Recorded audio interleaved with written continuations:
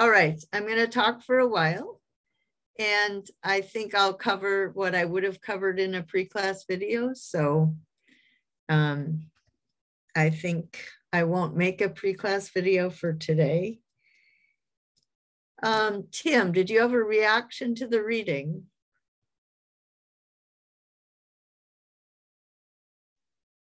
But I was gonna get to it, but at the moment I was at the hospital, so I was I'll get into it after this though.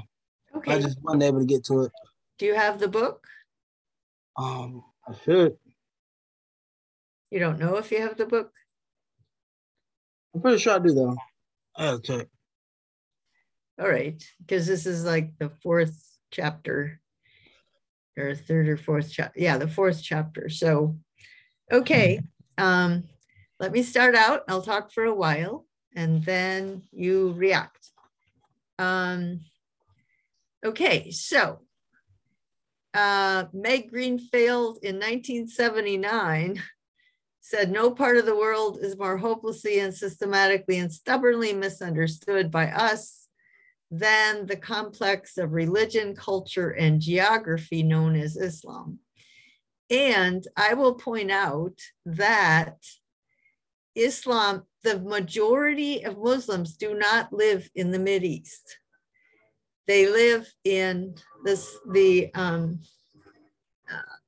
Indonesia, Malaysia, over in Southeast Asia, actually. So we have hopelessly linked Islam to the Mideast. And the problem there is the Mideast has oil. And so we get really messed up our conflicts due to oil and money and power, and our conflicts due to Islam. So when you go to Indonesia, they have an entirely different culture and geography, and the religion is different there. So that's important, and I will talk about Indonesia on Wednesday. Yes, here's another issue. I think I've talked about this before, but here it is. There's the religions of the book, and then there's the mystical religions, Hinduism and Buddhism. And there's Confucianism, which is sort of a nature-based religion. So there's a lot of other philosophical, religious traditions, worldviews. So the religions of the book lend themselves to doctrine because there's a book. And if you don't believe in the book, I can kill you, you know? So that's kind of why I think you can get away with stuff.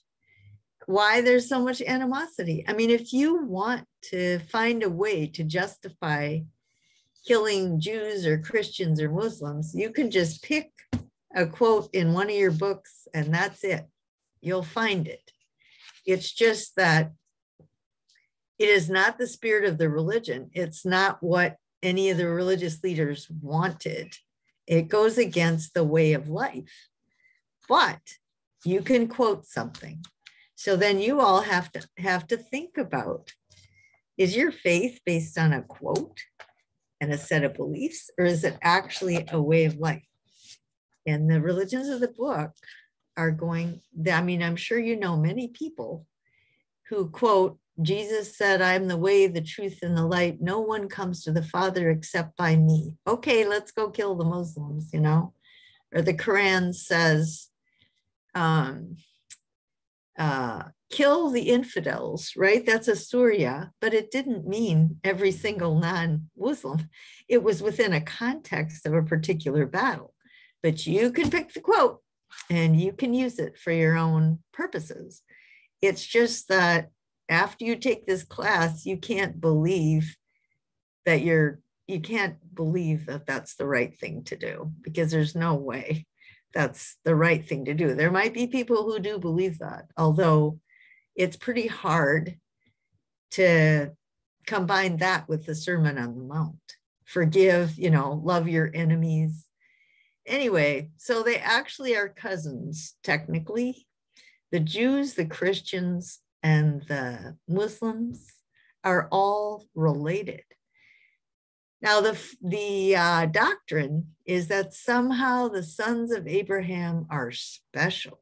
And so because I'm Jewish or I'm Christian, I'm converted, or I'm Muslim, I'm special. And I'm living out a special plan that this personal God has for me and my people. And then I can ignore all these other people. This is a literal view of this is anti-humanistic.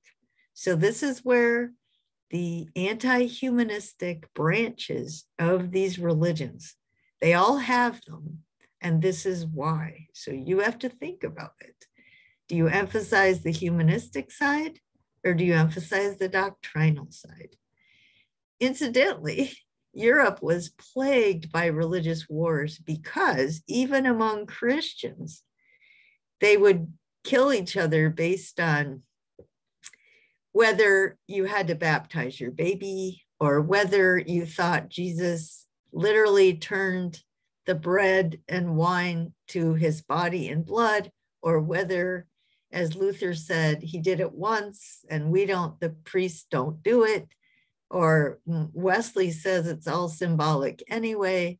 I mean, you go to war over stuff like this. So even within the same religion. So take heed, okay? Now, what about Muhammad? He was considered the seal of the prophets. There won't be any more. Why? Here's the main point. Muhammad said, it's the same God, it's the same doctrine. But when the Jews were faltering, the Christian theory is that God made himself into a person, and that's Jesus, the Messiah, in order to save the world.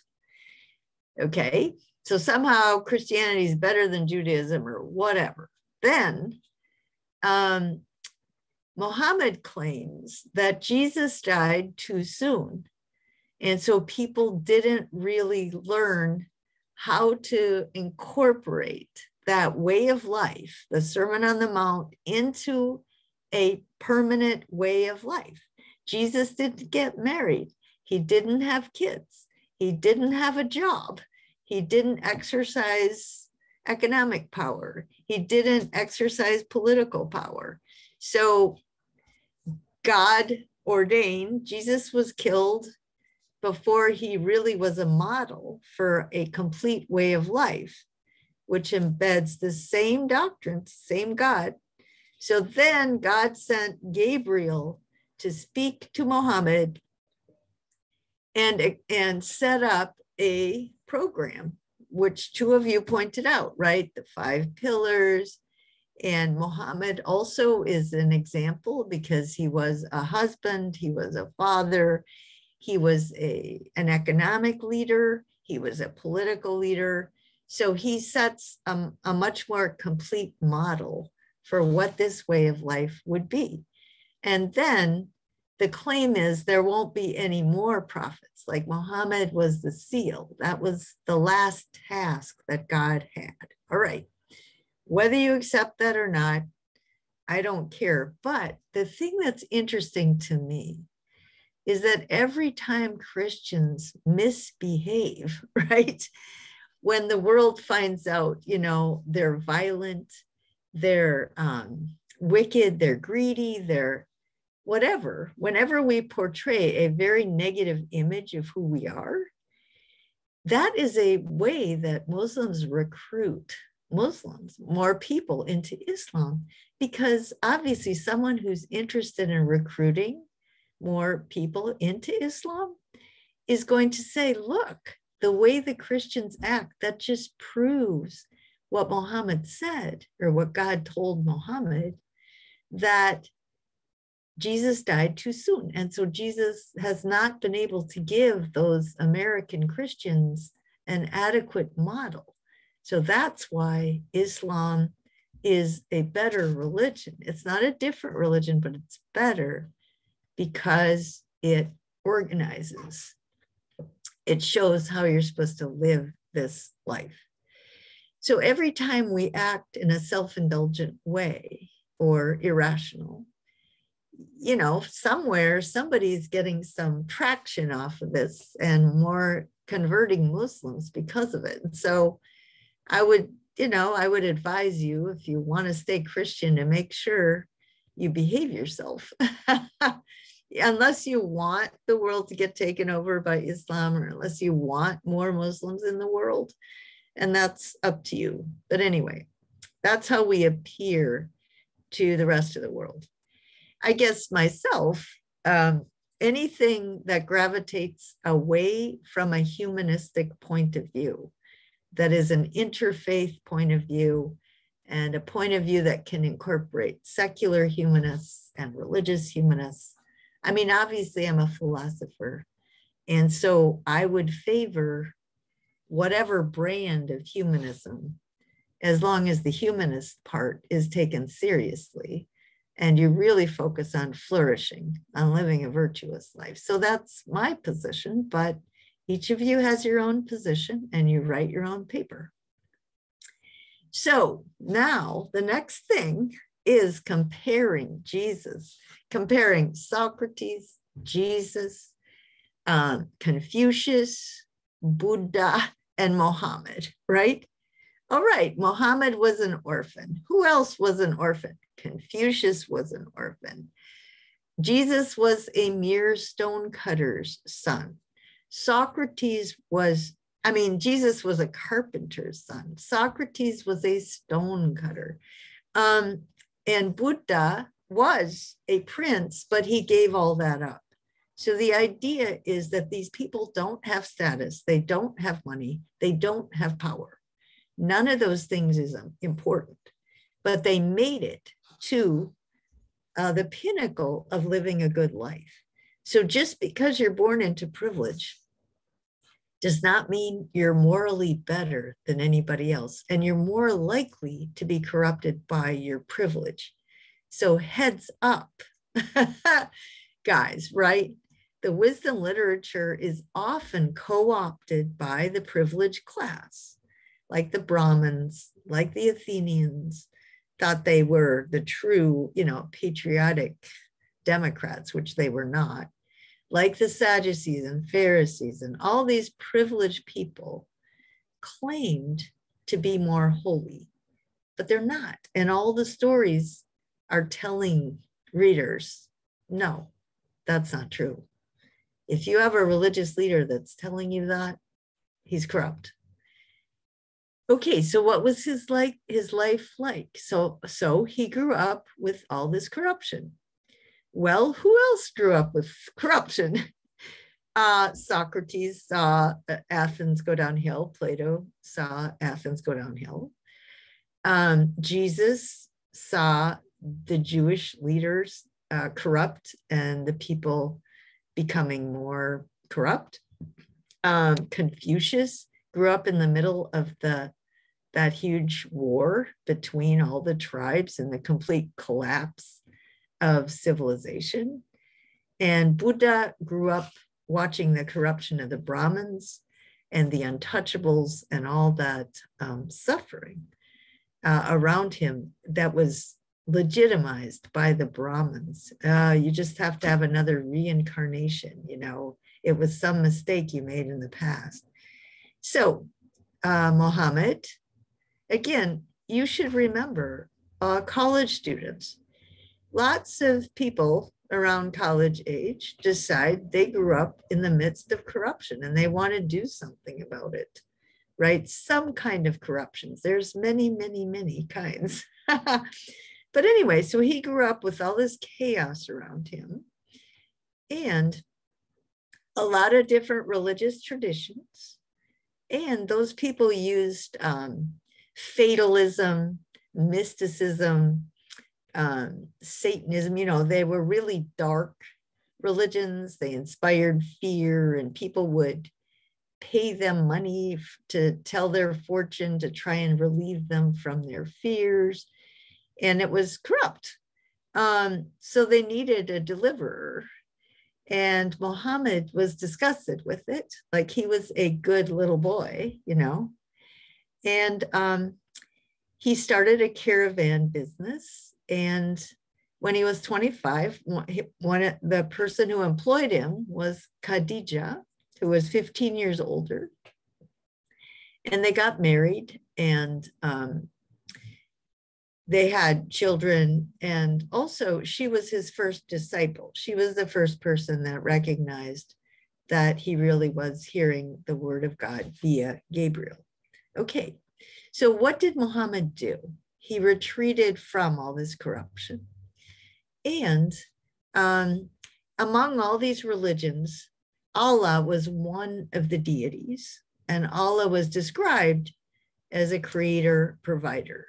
There were Hanifs, a group of contemplatives who worshiped Allah. So they were the only monotheists. And Muhammad became a Hanif. And he went up on this mountaintop, and they would have these all-night vigils to try and conjure up the presence of Allah. And then Muhammad experienced this night of power. So if you remember, Buddha had this conversion experience, his enlightenment experience. Jesus had his baptism experience. And Confucius had his great going forth. All of them had this certain,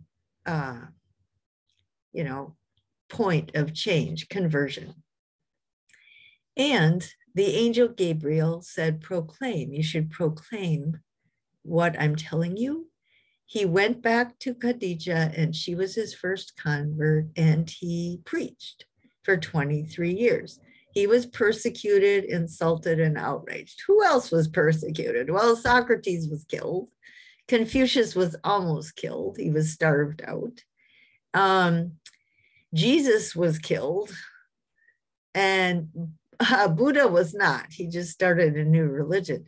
But anyway, this whole idea of religious persecution based on orthodoxy, based on people resenting someone for being too virtuous and calling them out over and over again. Okay, again, ministry. He didn't pander to miracle-hungry idolaters. Okay, who else didn't pander? Remember when the Bible told Jesus, why don't you turn these stones into bread, and then everybody will follow you? And Jesus didn't want people to follow him based on, I'll do you a miracle if you follow me. Like that's doing a business deal, like Euthyphro. I'll scratch your back if you scratch my back, So he didn't pander to miracle hungry. Buddha did not. If you remember, that was the Brahmins were pandering to that stuff, mysticism and miracles. Confucius didn't claim to be any kind of supernatural guy, and Socrates didn't. He said, I have this voice that talks to me, but it just tells me what not to do. It wasn't anything. He did not want to be worshiped at all. He didn't even have a doctrine. He just asked people what they think, and it exposed their corruption. So Socrates is not into miracles. Jesus, if that wasn't what he emphasized in his ministry. There are people who emphasize that part, but that isn't Jesus' main message. The Sermon on the Mount is the message. This is how you live. Confucius didn't, and Buddha didn't, right? And Muhammad is the same. They don't want to get people's allegiance based on miracles. They all wanted people to change their life. They were all humble. Socrates was humble. Know thyself. All I know is that I don't know. When I don't know, I don't think I know, right? Confucius was the same. To have knowledge is to know what you know and don't know. Buddha was humble. They were all humble, right? The thing about Muhammad that's very interesting and important is that he considered the creation itself the greatest miracle, not interventions in the creation. He didn't think those were greater than the creation itself. Well, what's interesting about that is that it really gives a inspires people to pursue science, because when you're studying science, the creation, you're studying God, and it's ordered. And when you study the order of the natural world, you're studying God's plan. And so in Christianity, sometimes people will say, I don't have to pay attention to climate change because God will come and fix it if he wants. So whenever that little out, that then you don't pursue science as much. But the Muslims were way ahead of the West in their pursuit of science. Okay, the only miracle is the Quran, and that's a book about how to live, not a book about science. Well, how did the religious establishment react? They were threatened. He threatened their polytheistic beliefs. He threatened the money they were making from all these people making pilgrimages into Mecca. They were threatened by his criticism of their corruption. He challenged the unjust order. He challenged inequality. Yeah, okay, well, who else did? Socrates did. Remember Euthyphro? Socrates says, that's why I don't take those stories literally, right? Okay, and he got accused of not believing the city's gods. Jesus, said the essence is love God and love your neighbor. So he didn't focus on the legalism. Confucius also set up the great harmony. That was not the prevailing view among any of those little fiefdoms. And Buddha questioned the Brahmins, all their claims about karma. Okay, and they all exposed corruption, and they all were egalitarian. They challenged the rich and the poor, the gap, especially when it was in the name of religion. And they all got in trouble for it. Okay. All right. So let me stop there for a second and take your reactions. Alexis, do you have a reaction? This doesn't have to be, this could be a quickie, but I just want to check in with students. The only thing that came to my mind was that it's not funny, but it's cool how all the religions have the same aspects and same they hit the same points, how, gosh, I can't remember exactly, Jesus, Buddha, and all them both had the same thing. They were all crucified, I guess you could say. They were all killed, persecuted, stuff like that. That was just intriguing to me, how all of them, even though they're all different religions, they all have separate ways, they all hit the same, they had the same things, those things in common. Do you think you might run into that in your life? Either No. Personally, no, but you think you might see other people running into stuff where people don't like them because they expose corruption, or they have their own religion? Yeah, okay. Colin. Oh, Jordan. Oh, me or Jordan? Yeah, Colin. Oh, okay. I kind of liked what Lexi was saying about the persecution. It's so, I don't know. It's just weird thinking about living in that time and what they kind of went through. I don't really know how to word it, I guess. I'm sorry. Okay. Michael? Oh, Tim. Go ahead, Tim. So in the part where you said about the privileged being corrupt, I think that a lot of that has to do with when you're privileged, you're it's really invisible to you because you've been born with it, or you just have it. You know what I mean? The people who aren't privileged, they see people who are privileged and don't really like it. The people who are privileged, they don't even notice it. They just see it as a lifestyle. It's if everybody knows you're privileged, and then if the we said, and the whole claim to be holy, and they think they're holy, and the leader says you are, like, no, that's corrupt because, like, no, that's not how it works. You're privileged. You don't really like get that, if you know what I mean by that. Sure. Do you think Americans in general think you're wealthy because you worked hard, and if you aren't wealthy, it's because you're lazy? Yes, a lot of do with people being not a lot of money is laziness for sure.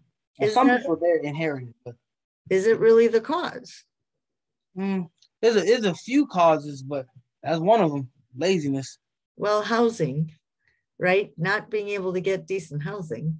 Yeah. You can't build equity, and then your kids can't go to good schools. I mean, it's a lot more than just laziness when you set up the system for some people to fail or to struggle a lot more. That's what I was saying, because if it's laziness, if it's like, if you know it costs a lot, if I were you, like, don't just complain. Try to like go out there and get as much money as you can and save up instead of complaining and living off like other people until like the rent's due and leaving and stuff like that. Just save up and hopefully find a cheap apartment. Yeah, but I mean, just having to live in an apartment rather than a house where you build equity. I mean, it just goes on and on. Yeah. Okay. Ryan. Well, similar to what Lexi said, but the idea, not really about the idea of them getting persecuted, but like the idea that like things are super similar. Like I wrote my last paper kind of about the idea that both, I can do the comparisons between Confucius and Jesus. And like, I realized that like the people we look up to is like the people that like we aspire to be, but they like all have like similar backgrounds. And then that further pushed me to think of like the idea that a lot of religions have like a lot of overlap, which leads me again to my next idea that I think that all religions is like a puzzle piece to like the truth. So they all, so yeah, I thought it's interesting. Okay, what did you think of all my comments on your paper? Did they make sense?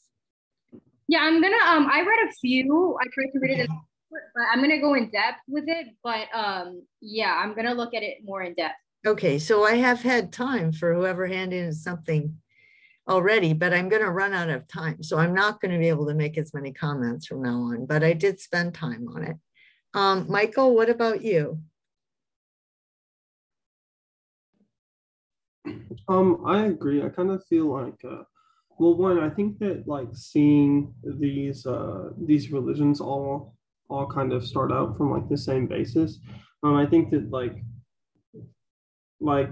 I said before, like there is historical context of like the Bible, but I think that this also like makes it pretty apparent that like a lot of these things did occur, you know, because some people view religion as like almost a completely made up thing, but there are definitely like historical aspects of them. And then I don't know. I don't really think that I do not find it that odd that we see so many similarities. I actually think that would be expected. I think, like, on one hand, if all of these things are truly separate, I do think it makes sense that we see like similar character traits and similar standards and whatnot. But on the other hand, I don't know. They're so similar that some could say that they're all based off of like the same human condition. Same okay, so do you think Greek humanism has been called, you know, it's been co-opted by Christians and all this, but it's also been considered paganism. And it's also the question, another question just open to keep in mind is, once you have this pattern established, can you just say even self-described secular humanists actually have the same values? So that's where I kind of, you know, you can go with that. Alyssa, what do you think? I was kind of thinking along with what Michael was saying of how like historical these events are and the relevance of them. Because I know personally, I went through a little bit of a phase where, like when I was younger, to me, going to church and everything, it just sounded like stories. Like bedtime stories. And then when I was in high school, like going through the confirmation process, that's when it like truly hit me. I was like, oh, this stuff happened, Alyssa. Like, there's a reason this has had this impact. And like the similarities between Islam and Christianity are just like astounding, yet people think they're so different. That was it. Yeah, if you're Hindu or Buddhist, you think, I can't tell the difference. Right? Yeah, it's not my thing. Okay, Zane, what about you? Yeah, I mean, adding on to that, kind of like off my first point, have like Judaism, Islam, Christianity, how you said they're cousins and like the religion. And I mean, obviously, everybody else, they see the similarities with while I can't talk right now, but people in those religions, they just don't see it, or they refuse to see it. But moreover, you see like the context of like killing the infidelities and stuff like that have been taken out of context. Well, you see that in Islam, and you also see it happen in Christianity with like the Nazis and stuff like that. And then in Islam, you got the Taliban. So it seems like all of these religions that, like you said, go by the book, can easily be corrupted in whatever people want it to be. So yeah. Yeah, Jesus said, I am working for Jesus, by killing the Jews. Yeah, because the Jews, blah, blah, the Jews killed Jesus or whatever. Okay, Jordan.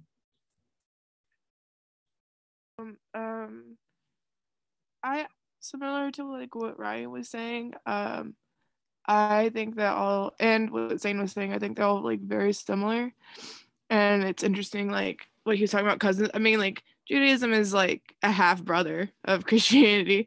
I did not know that Hitler was saying Jesus. I speak for Jesus or something like Jesus that. was a Jew. I know. It's just that the Jews killed Jesus, so I'm getting back at them. Jew on Jew crime. Like, yeah, whatever. But I think that's ridiculous. But I think that like what Zane was saying is that they have so many similarities and like aspects to each other that are the same, that it'd be really interesting to talk about like for a paper, for like my final paper, where the key differences between the religions lie and the overall similar messages, and how that relates to how it's seen in like current culture, like how that's emulated.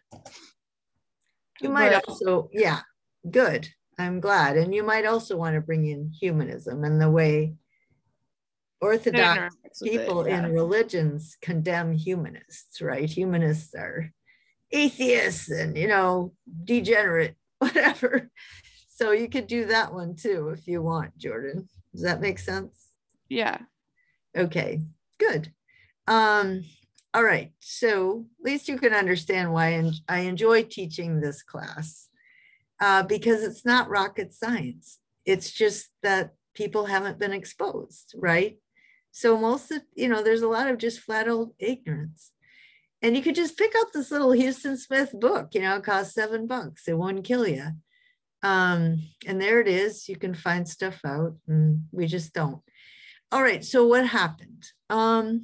He had this migration because he started to be persecuted. And according to the Muslims, it's a turning point in world history, and they have their calendar is dated from then. And he went to Medina. He went from a prophet to a statesman, a judge, a general, teacher. So he played all these roles. So he's being a role model for a complete way of life. He lived a simple life, right? Class splits are anathema to any religious leader because it's so corrupt. And both Plato and Aristotle said greed is the political evil, because wanting power and wealth destroys community, especially when you baptize it with religion. He was justice tempered with mercy. All of these guys are like that. So Jesus, remember, he asked people to forgive, to have mercy.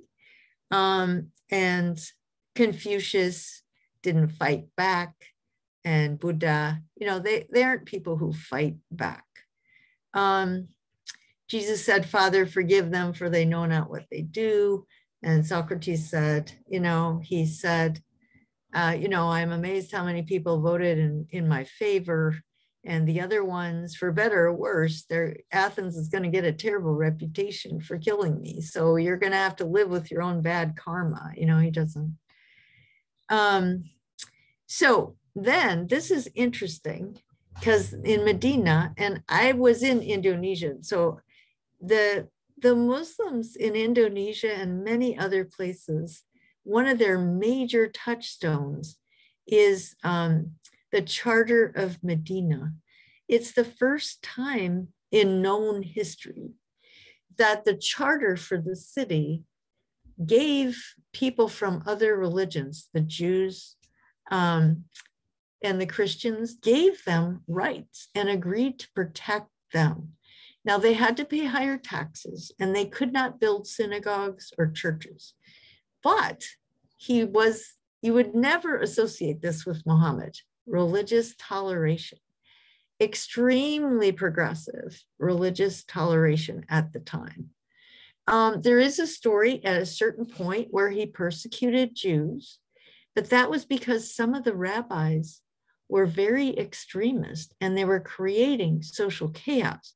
And there were other rabbis who really wanted that movement to get put down because they had this peace, And so, I mean, when you have these long histories, you can cite, oh, but what about the story? I know where he killed a bunch of rabbis. And then you look it up and you look at the context and you go, okay, that isn't what it sounds like.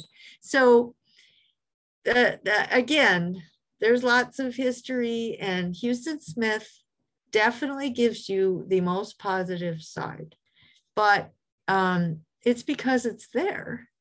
All right. So he did conquer all these areas.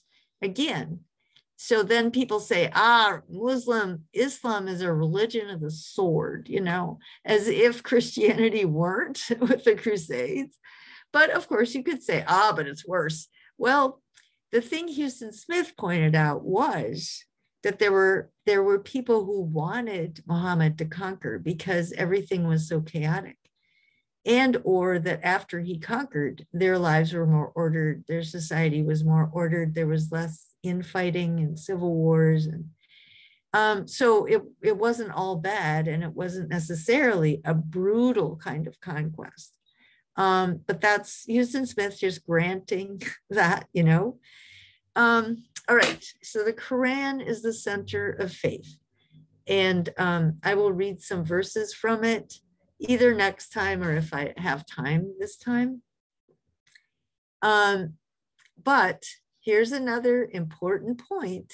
There's the unwritten Quran, right? The one that's in your heart, the one that's in the universe. And then there's the written one. And that one gets corrupted by human beings' judgment. And also after it's written, it gets corrupted by human beings who are interpreting it. They might not even claim to be listening to God while they're interpreting it. So this is like Jesus says, I will write the law on their hearts versus all the stuff written down, the Talmud and the Torah. This is where Plato actually says nothing he's written is valuable because the real dialogue is in the soul of a person, and it triggers when you have conversations with other people. But the trouble with writing things down is the wrong people pick it up and misinterpret it. So Plato understood that. Jesus understood that. Buddha understood that, the corruption of all the Vedas and the doctrines and all that. And Confucius, he studied the golden age, and then he spoke Analects, but one of the students got confused because the Analects were not written down until after he died. So again, he just focused on a way of life. He didn't write things down, but once they got written down, you never know what's going to happen. So Muhammad, it's the same thing. And the same problem with writing it down and all the corruptions in the written text and in interpretations of the written text. Another thing is that the Quran, the Muslims in all the little kids in Indonesia go to Arabic school because you can only read the Quran in Arabic. And I taught at Islamic State universities, and whenever they had a big gathering, like a graduation or anything, somebody started it out by reading the Quran in Arabic. And it's very beautiful poetry, you know, even if you don't know what it's saying, it's very rhythmic. But you could tell that the student who got asked to do that was like shaking in his boots. I don't know if there was ever a girl. There might have been, because anyway. He was shaking his boots because this was like the ultimate privilege, you know. Anyway, I mean, it's the text itself is taken way more seriously because it is the direct revelation of God through Gabriel. It's a much more direct document than the Old Testament and the New Testament, because those are explicitly written by different people at different times with different experiences. So even if you think it's inerrant, it's way more confusing than just these revelations to Muhammad over 23 years. It's a lot easier to say, well, that's inerrant, right? It's a straight shot. All right, so there aren't any dramatic narratives like Arjuna, the story of Arjuna and Krishna.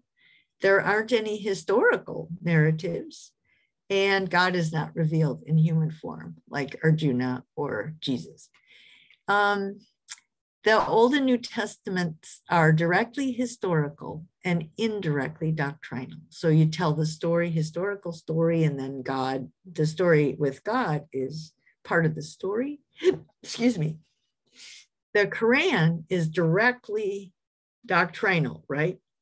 Straight shot, what Gabriel said, God said, and it's indirectly historical. It doesn't matter that much which of those, when in those 23 years did Gabriel say this, or God through Gabriel say this to him. It's not that big a deal. It's all about God, you know, it's monotheism. God speaks in first person. There's no third person reports. Again, it's a very different document. Every sentence is a revelation. Children memorize it, and they memorize it in Arabic. So part of their life is in the back of their mind, driven by a different language. Their sacred language is not their daily language. Then there's the basic concepts, monotheism, and it's an extension, right? First, there was Jewish monotheism. It's the same God. It's just that originally it was just the Jews, and then Jesus expanded that, especially Paul, after Jesus died, opened it to the Gentiles. And then, but they don't believe that Christ was God incarnate. Jesus was a prophet, but not God, right? And so there's a quote that you can declare war on somebody. You can quote that quote from the Quran and just say, okay, that's why we have to kill these people. But I don't really think that's that's the main point. There's no parental images for God. There's no images for God, right? God is energy. God is infinite, omnipotent. So it's important that there's only 17 citations where God is angry and vengeful. And there are citations in the Old Testament where God is angry and vengeful. But there's 192 where God is merciful. So again, you see these religions killing each other off. But if you read their text, their God is way more merciful than adversarial.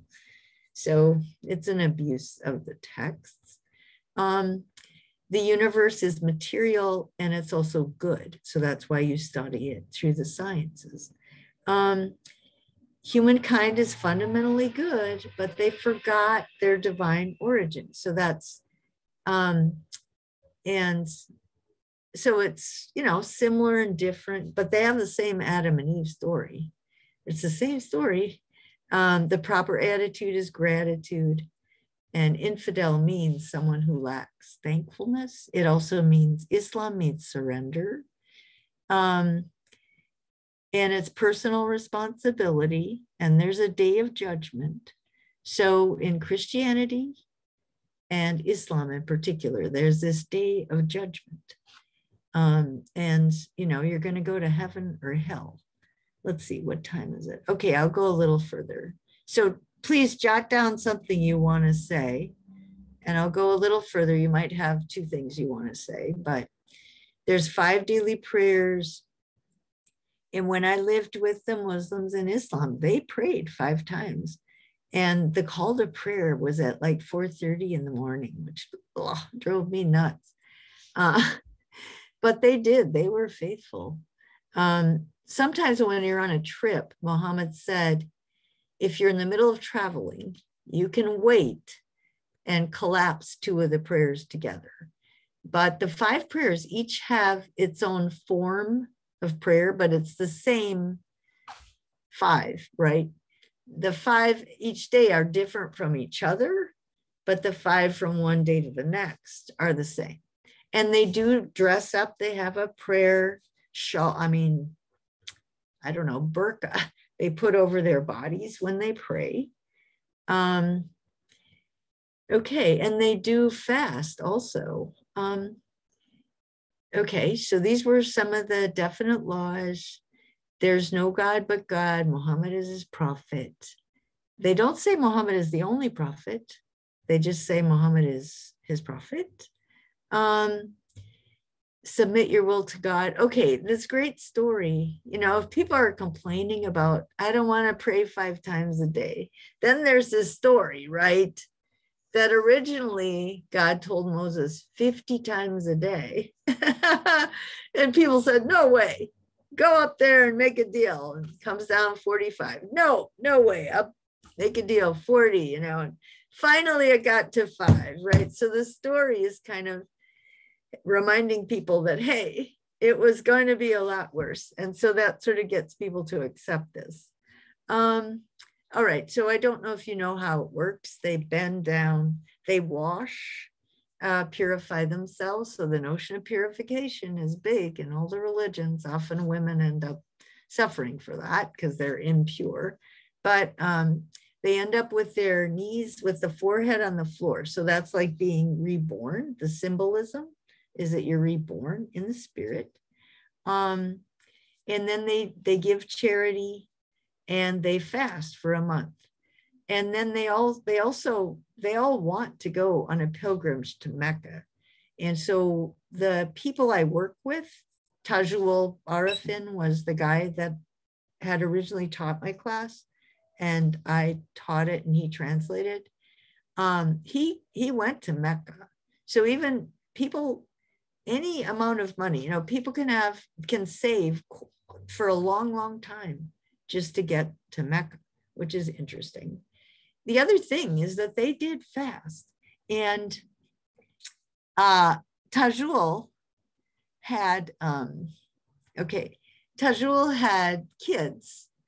One of them was like 12 years old or something, and he had 3 teenagers, and they all fasted. And I just like, oh my gosh, because I didn't. I can't take it. I get so hungry. I can't think of anything else but eating. But there they were, you know, spending the day with them, and they're just fine. And they fast, and they also don't drink anything. And in that weather, it's actually the thirst gets to them more than the hunger, because it's humid and it's hot. Then I had another friend who taught at another school. He fasted every week for 2 days, every week. Oh my gosh. But, if you really did that and you did it to remind yourself of your dependence on God, that would be it's just humbling for me to think about how reverent they really are. And how, I eat thoughtlessly. Whenever I'm hungry, I eat, Let's see. What was Kiri doing? Okay. He's talking about Kyrie. I think Kyrie Irving, a basketball player. Oh, did he fast? I'm not entirely sure. But I do think I'm not sure. Honestly, I don't. That would be amazing if he played a basketball game and didn't drink water, Yeah. I was doing that because I saw a podcast of him talking about it. Okay. So he hadn't eaten or drunk all day and he'd play a game. Yeah. He has legendary ability. So if you're a regular person, you probably wouldn't be able to do it. But he's up one of the top players, so he'd be able to do stuff like that. Supposedly, like his first meal of the day was as soon as the game started, because that's when sundown hit. Oh, always? Weren't there some games earlier or the sun? Yeah, but they were talking like this one game that was the first time that he ate was at night, right? 5 minutes into the game, he was playing and he left the court, went ate, then came back.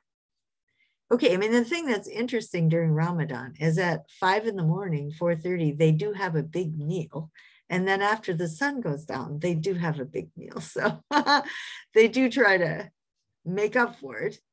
I don't think he had transitioned to Islam for quite I think this has been a recent, I could be wrong, but I don't think that all his life he has followed. Okay, so I do want you to react to this second section of the outline, right? Let's see, where did we leave off? Seal of the prophets, all of this, the Bible, the difference between the Bible and the Quran, if you want to comment on that, or the theology, or and the 5 pillars, the whole habits and customs thing, rituals. So I want you to comment something on that. Colin, what you got? I was just gonna talk about the adventure to Mecca. Okay. Personally, that sounds insane that everyone has to make it at least one time, and most of these people don't live near it, so their commutes are insane. Yeah, so it's in Saudi Arabia, and the Saudis make a lot of money off of this, right? But anyway, yeah, it's a big deal. Tim, do you have something? Wait, can I just say something? Sure. I thought, honestly, I feel like that's one of their more dated pillars. I feel like that. I don't know. I feel like their expectation of this religion wasn't maybe something where they would have people necessarily that far away to go. If you know. Well, it's a sense of solidarity with global Islam. You meet people from all over the world, and so it is a very, way to charge up your faith, right? So I think, for better or worse, I think it works. Tim? Well, for first, what I want to comment on is you said you were down there, kind of like you were doing a lot of complaining when it comes to having to pray that many times. A lot of complaining over there. Actually, not me, but the story, right? Oh, okay. No, it wasn't me. It's a story that they tell about. Oh, 50 times is a lot. Oh my God. Well, that's the story, is that God told Moses to tell people that's what you got to do. And then the story is that he kept negotiating down until he got to 5. Yeah. And then I want to talk about the Quran and how it can be corrupted. I've always thought this throughout my life. Whenever I go to church and all that stuff, cause like when they say like, oh yeah, but it's in the Bible, But my heart, I've always said, how do you know somebody didn't write it and just make all that up? How do you know that's actually true? Like you can't just think that's true because somebody can easily print some out and change the whole book up by putting one word in it. So what do you think they can do with the whole book? That's why I'm not saying I don't believe in it, but if it don't like hit to me personally, I probably won't believe it because like certain things, like certain places you go, they'll like preach and all that, and they might say stuff that's not right. But if everybody's already believing you, who gonna like who's gonna step up and say, "Wait, I don't believe this. This is not true." A lot of people aren't gonna do that. That's why when they said Quran is corrupted, and then they said about because somebody can interpret it the wrong way and tell everybody else that, and not everybody interpret it the wrong way. It's really about the soul of the person that's really what's happening, not really was writing. Because you don't exactly know that what happened back then, he wrote exactly what happened. You just gotta guess because obviously we don't know. They aren't eyewitnesses. Like a lot of the writers, we're not eyewitnesses to what they're writing about. And then there's things like a Levitic priest will write a bunch of rules. Well, really? Did he get those like hotline to God, or is this what he thought? I mean, one of the things in one of the books is that you could treat your slaves however you want to.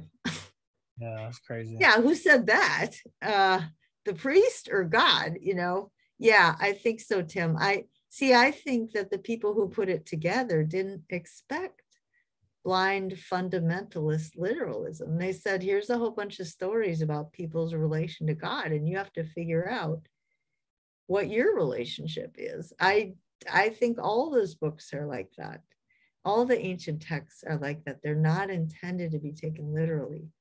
It's modern science that emphasizes literalism. So. And also, like, certain people, like, I don't know if this relates to it, but like, the founding fathers and stuff, they try to like tie that into it. It's like the founding fathers, everybody keeps talking about, are also slave owners. Like, they were slave owners. Yeah, and they so also were not literalists. They're slave owners. They're not. The slaves don't get an option to be slave. They have to, or they can die. Like they get forced to get over there. If they die on the way there, it doesn't matter. You're still a slave.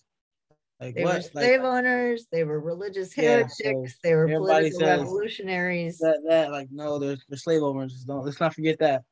They weren't just oh yeah, let's appease to the slaves. Like no, they did not do that. They were bad people. Okay, that's right. Alyssa, what do you want to say?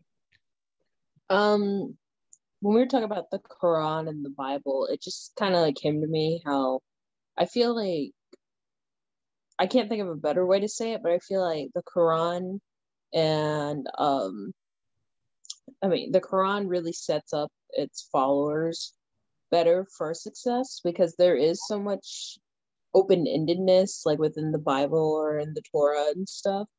But the Quran's pretty straightforward, and I think that's one of the like benefits about Islam, but also at the same time it can be a detriment because as straightforward as it is, some people may take it, like too literally and not. It can get pretty intolerant then, right? Yeah. Yeah, there's pros and cons, honestly. Yeah. Zane?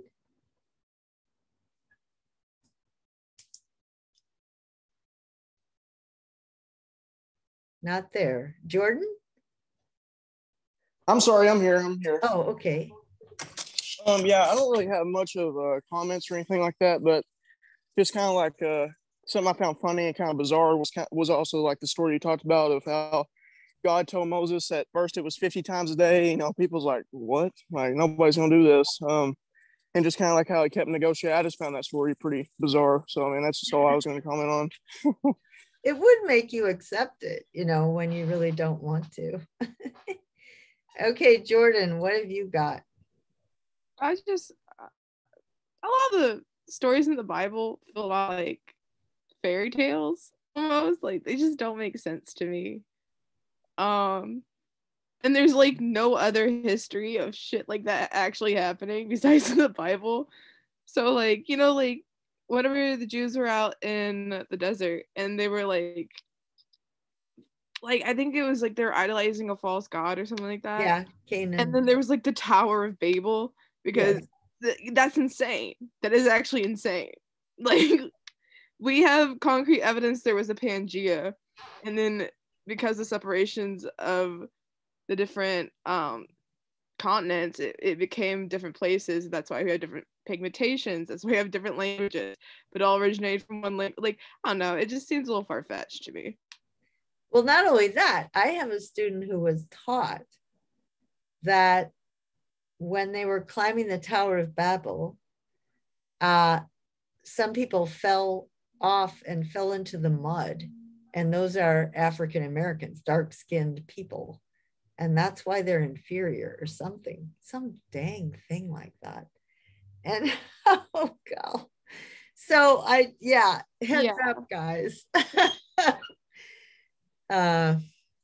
These texts can be used for nefarious purposes. All right, so there's that. And then this part is the social teachings. Yeah. Once again, let's get back to the social teachings, right? They all are against class. They all advocate generosity. They're not, the religions of the book are not against the profit motive, but they're against greed.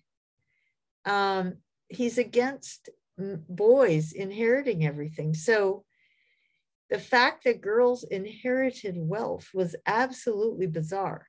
Muhammad was really progressive in his day. Girls are not property. You can't sell them off. They inherit. That's incredible, because that means some women can actually have their own economic self-sufficiency, which was just absolutely bizarre. So, I mean, now we might emphasize the girls only get half. Half is a big chunk compared to nothing. He was against tribalism, against abuses of women. If you're going to have more than one wife, you have to have her separate household. She has to be taken care of. If you can't afford it, you don't get more than one. There was a reason why he allowed for more than one, and that was because so many men were killed. They died earlier. The women just didn't have any way to provide for themselves.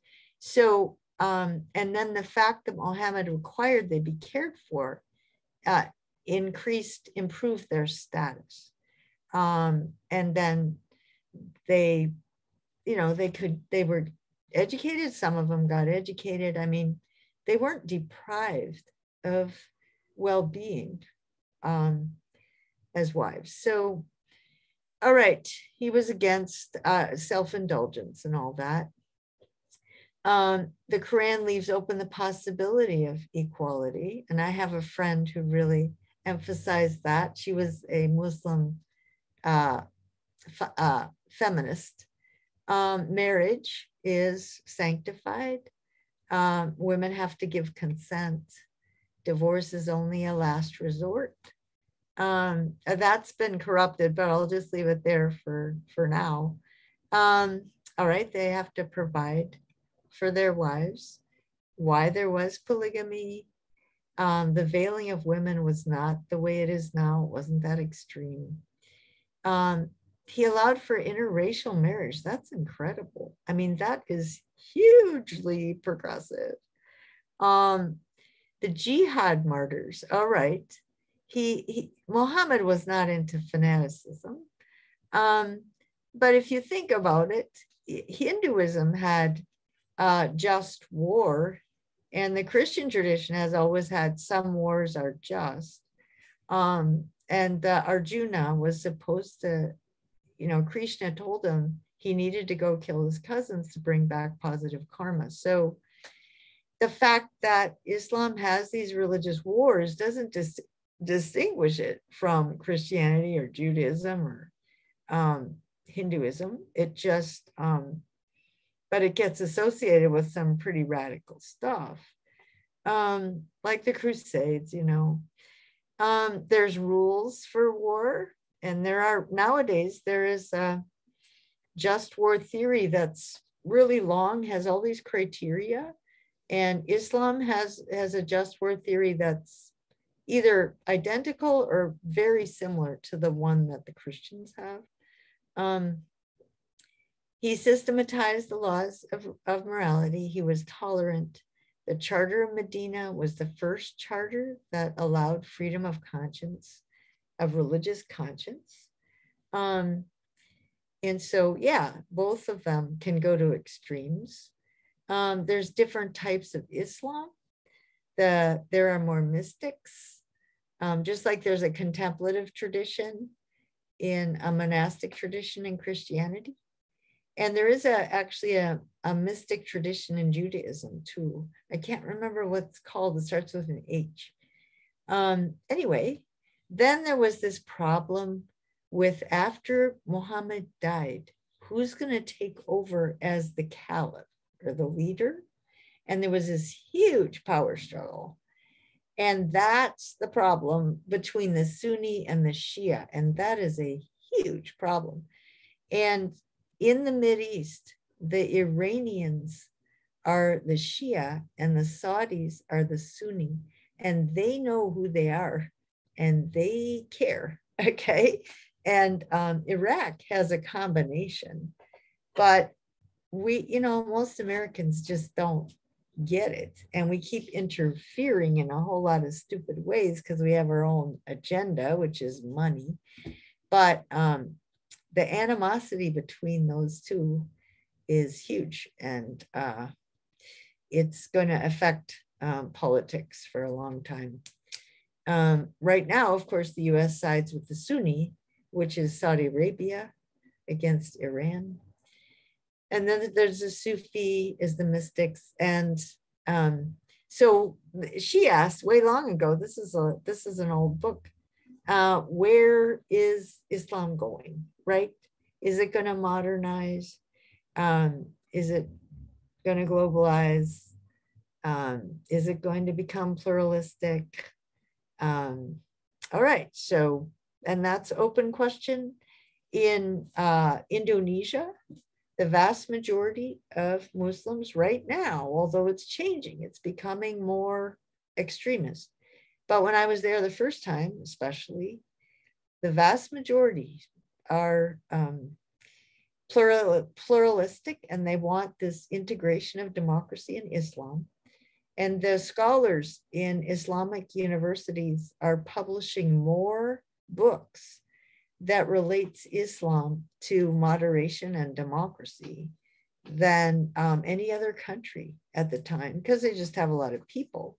So that would be sociologists, historians, Quran scholars, all different fields. They keep arguing for Muhammad favored democracy. When you combine church and state, it's a corruption of the church, because people will convert just to get a better job, just out of ambition. They'll say, oh yes, I'm Muslim. And it corrupts politics, because the politicians can be corrupted. They could say, oh no, I'm Muslim, I'm doing what God wants. The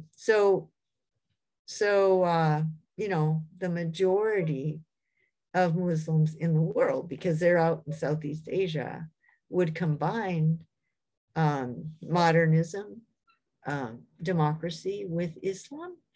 But who knows? It's a very fluid situation. When I go over there, I'm going to go over there in a couple months. I've read that there are extremists who are having more and more influence in the lives of the masses. So we'll see what happens.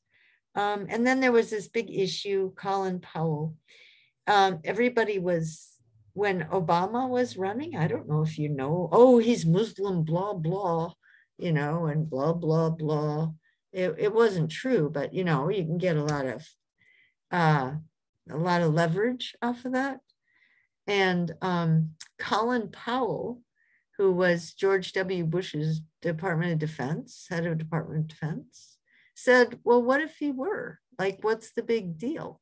I mean, we have a Muslim Americans. What's the problem? And then at the Democratic National Convention, there was a Muslim couple whose son was killed in the Iraq War. And he won the 5 stars, he won the Golden Star or whatever, their son, he was a hero. And, like, what's wrong with that? Muslims are Americans. American Muslims are committed to America. And then there was Keith Ellison at the US House. He was sworn into office on a Quran that he checked out from Thomas Jefferson's library. So one final reaction about the social teachings or something that I just said that you would want to react to. Okay, Colin. I am so sorry. Can you repeat that one more time?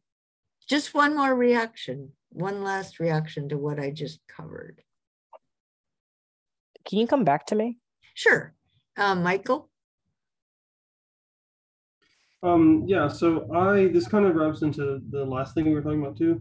But one of like the pillars, which I think is kind of more of a social like a thing for them, is the fact that they like pay in or whatever. Like 2.5% of their assets. Yeah. Right. And that goes to like poor people. Like that. I think that is like kind of not crazy in like a bad way, but crazy in an unheard of way, that that is like built into their religion to support their lower income people. Well, supposedly we're supposed to tithe, the Bible has 10%, but yeah, but a lot of times, especially like here in the South, like the tithe goes to keeping the church afloat. Yeah, it's true. And the preacher and all that. Oh yeah. Yeah, it keeps the light bill on and it pays everybody. Like that's, and I don't know the exact specifications on how they use their 2.5%, but from what we read, it's not to do that.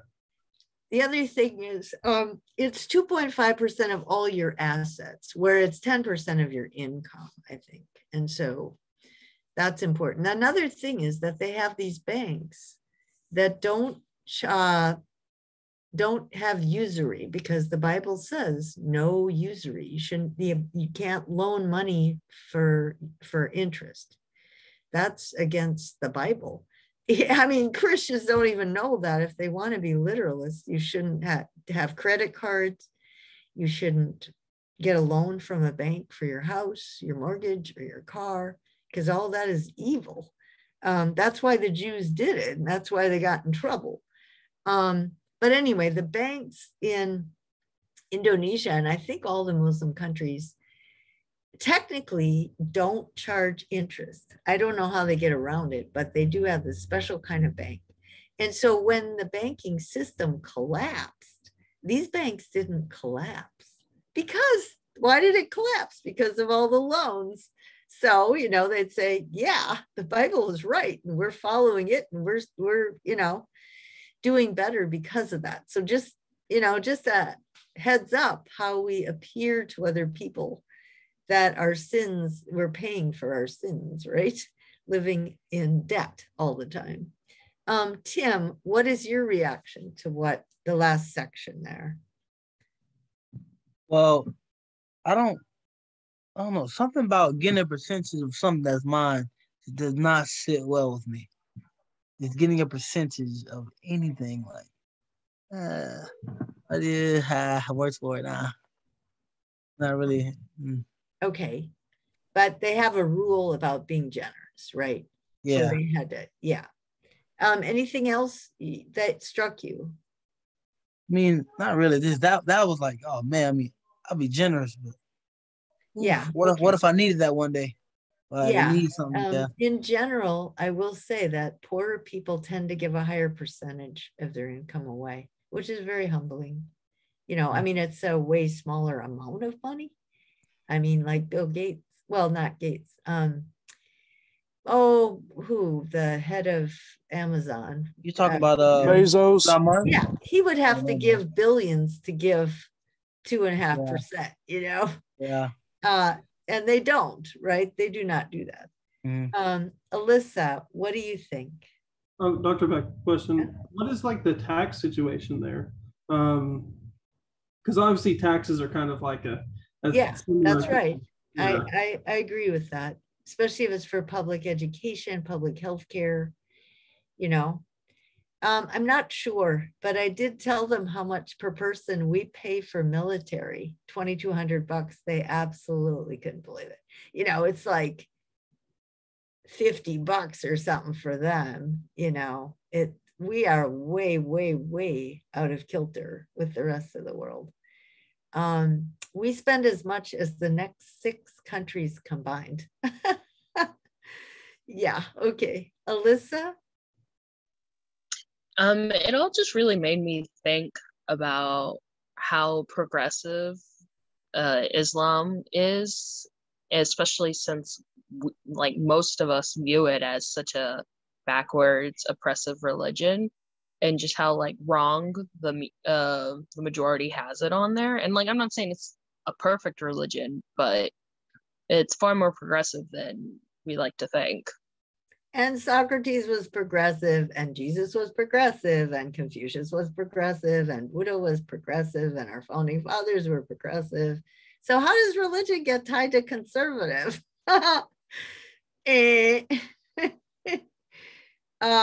Zane. Good point, Alyssa. Yeah. Just the point about like what you said of how even in India it's going to be like it's heading towards more of like an extremist more of an extremist view and stuff like that. And I mean, that's because ideologies are so extreme and, you know, radical of each other that, you know, it's hard for people to have conversations. And that's, I mean, that's not helping anybody really.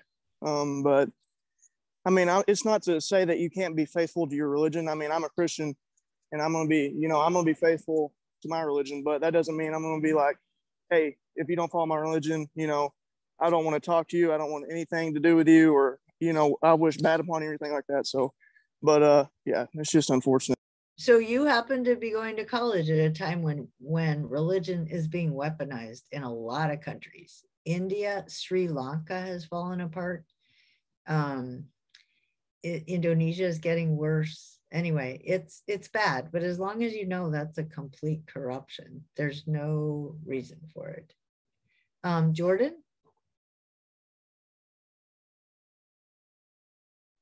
I had a point, but I kind of forgot it. But I did have a thought that like one of the main proponents of violence against Jewish people are Christians. I think it's in proponent with the Bible and how it portrays Jewish people and focuses on certain stories that emphasize Jewish people in a certain light, which I find very interesting. Yeah, I mean, we're all the chosen people as opposed to some other people, right? Well, I think when they emphasize that people are Jewish is whenever they do not follow Jesus, because those people were Jewish. They didn't call themselves Christians until later. Right. Like they were still Jewish people, but they don't talk about them being Jewish because they're followers of God. But those are still Jewish people. So it's like they emphasize it whenever it's someone who's in opposition, but never in the same thing. So what was it called? That I don't know, the Jesus group or something. I can't remember. Let's see. I was going to say one other thing. I don't know. I lost it. What were you talking about, Jordan? Oh, let's see. Oh, yeah. One other thing. I heard an interview by a guy who's a conspiracy theorist, but they interviewed him. Well, he's against capitalism. Yes, capitalism is ruining things and it's exploiting people and it's a conspiracy to take people down. I was like, okay. Well, it turns out it's turned into anti-Semitism. Like, yeah, but it's the Jews that are the capitalists. Like, wait a sec. That's not true. And so he was head of that. He's the replacement movement in Charlottesville and all this stuff. And why on earth do you follow Donald Trump? He's a capitalist, you know? I mean, he put 5 of his cabinet members out of 12 are billionaires who exploited people to get billionaires. So I do not understand why somebody who's anti-capitalist would also be pro-Trump. Just on a, you know, an absolutely technical point. He's a capitalist. He's not a good employer. And then he put all his billionaire buddies in charge. That's not capitalism. Anyway, I'll let you go. It's triggered anti-Semitism, Jordan, among other things, you know. So racism, replacement theory, whatever. You guys have a lot to look forward to. You got to run the zoo one of these years. Good luck. See you tomorrow. Hey, Dr. Beck. Yeah. I got a few papers that I'm gonna be turning in soon, just for you to kind of look at, just make sure like I don't need to change anything or stuff like that. But I'll be sending those into you really shortly. Well, they're late enough at this point where I'm not going to do, you know, this is it. Okay. You're going to hand it in for your grade. If you'd hand it in on time or something, that would be fun. Okay. All right. Sounds good. Thanks. Yep. Hey, Dr. Beck. Yeah.